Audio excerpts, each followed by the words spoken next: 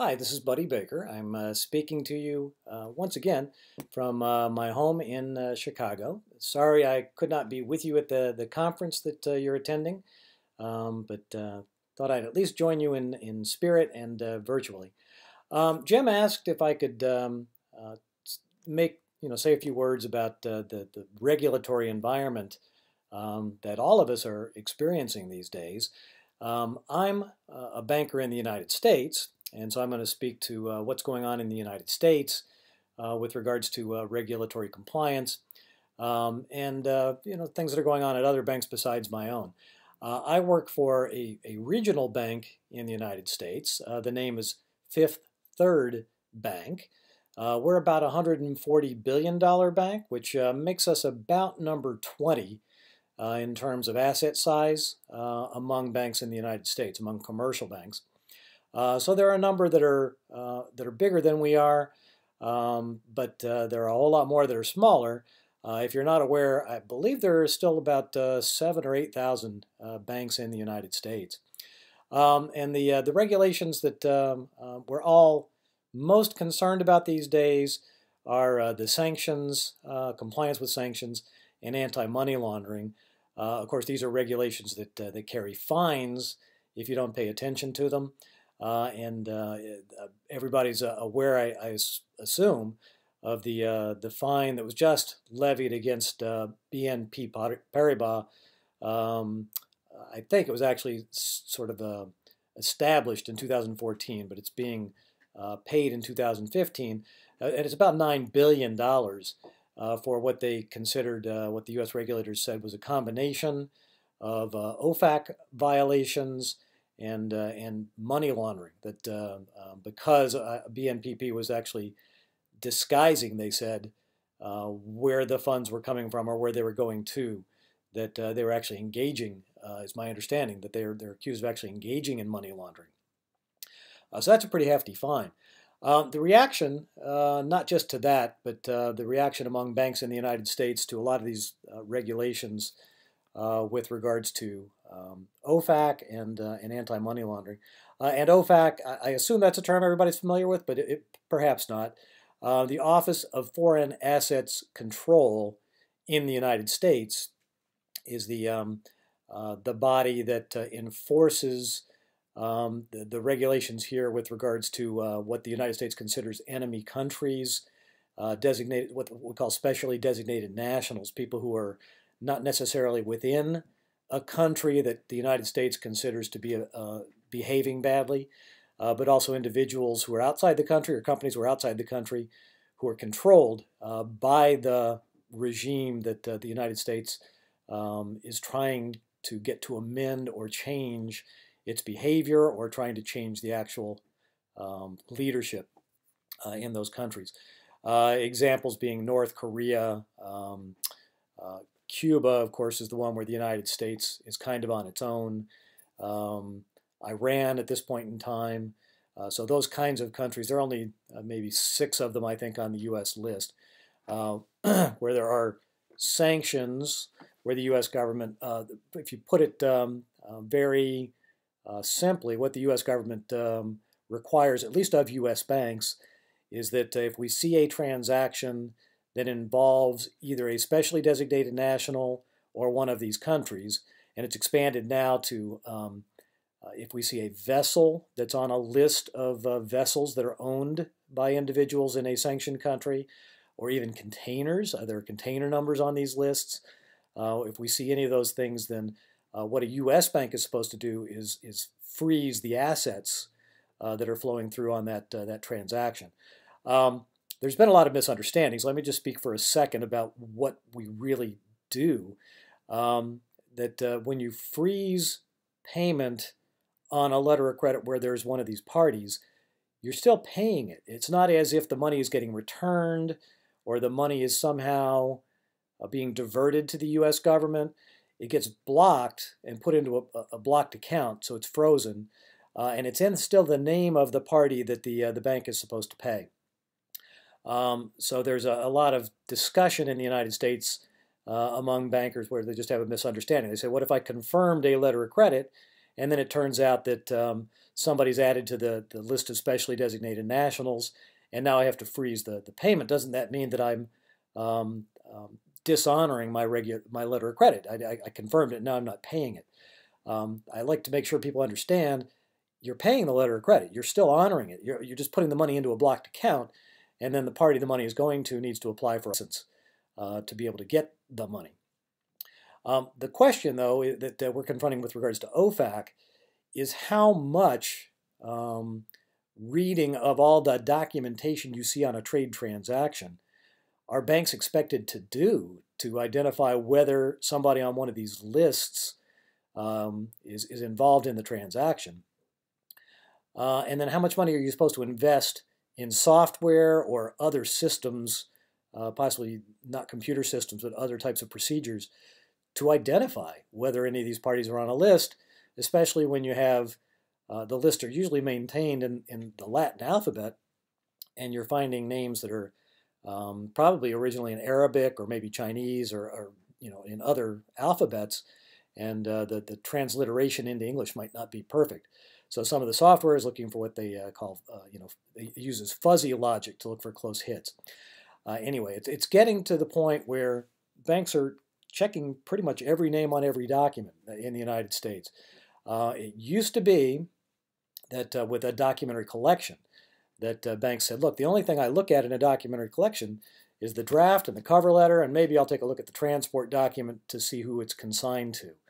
And I don't know, 10 years ago, maybe that was all banks were doing, and over time, some of this is not because the regulations actually say so, it's because examiners come around, so this is the individuals who represent the regulators and are checking to see whether you're in compliance.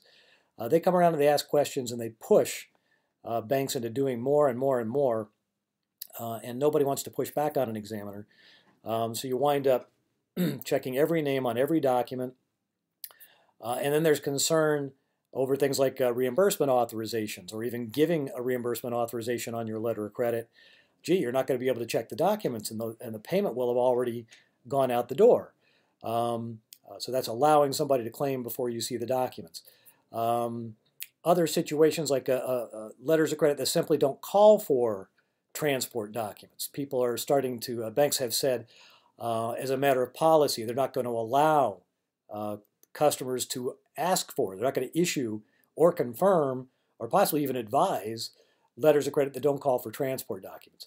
The BPO, I think, is an interesting example of a direction where a lot of people are heading, and yet there are no documents in a BPO. All you see is data that describes the transaction, and all the paper documents are sent directly from the seller to the buyer. So we have competing extremes with regards to what the practice should be. I've seen the pendulum start to swing back a little bit, where banks maybe have gotten more liberal with regards to this idea that letters of credit always have to call for a transport document, and instead the emphasis really is on knowing your customer, knowing the kind of transaction that they're engaged in, and if the transaction makes sense without a transport document, you shouldn't make one up. You shouldn't refuse to handle the transaction for that particular reason. That kind of bridges into the knowing your customer, and that, of course, is out of the anti-money laundering regulations.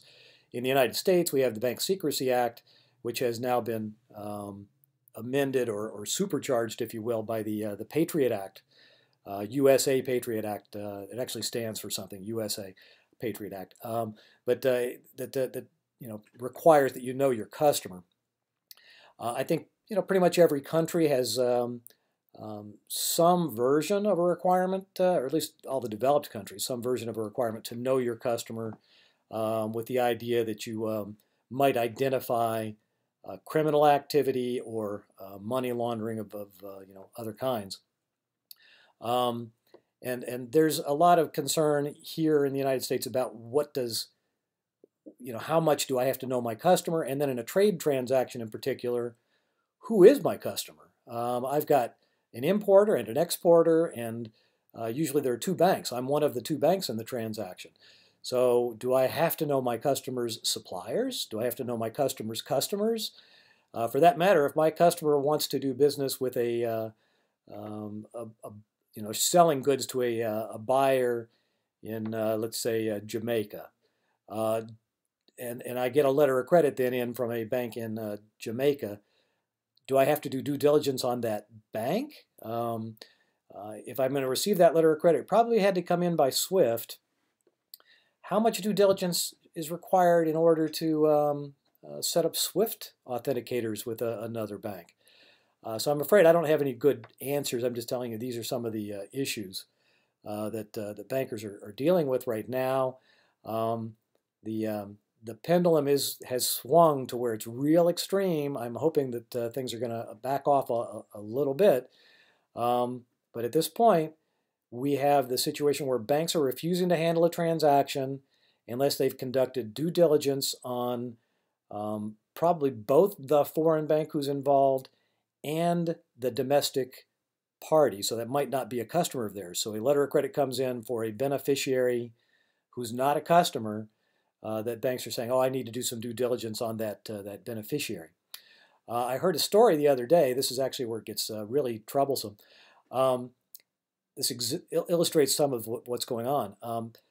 Banks in the United States are finding that the due diligence is so expensive in order to open up a new relationship with a corporate client or with another bank, that they're exiting entire lines of business and relationships just because it's not justified by the cost of the due diligence that's necessary. And I've heard that some banks are canceling hundreds and even thousands of SWIFT authenticators because of the cost of continuing to maintain customer information, conducting ongoing due diligence on banks. Banks, of course, are considered to be high-risk industries because they handle money. And so you have to do enhanced due diligence on another bank in order to handle their transactions. And so banks are canceling authenticators for other banks that don't give them sufficient activity, sufficient volume of business to generate the revenues to cover the costs of the due diligence. And that's leaving smaller banks without correspondents. That the large banks won't exchange authenticators with them, so they're going to have to do everything through a domestic upstream correspondence. That's a big concern. But the story I was going to tell was that one of the banks I was in a conference call with a few weeks ago was reporting that a customer of theirs, not a well-known customer, but somebody that did some business with their bank, had received a letter of credit covering a sale that they had made, an export sale, came through one of the New York banks, had sent it directly to this beneficiary by putting it in the mail.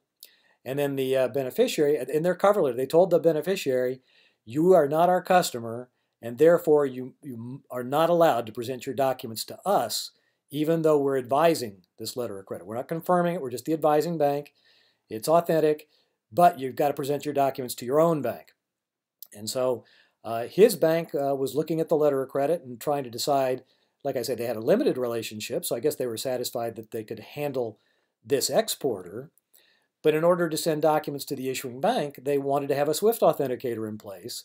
And this was a bank that they did not already have authenticators with. So they went to the bank and said, this company has approached us about handling this letter of credit. So this is the issuing bank, directly to the issuing bank.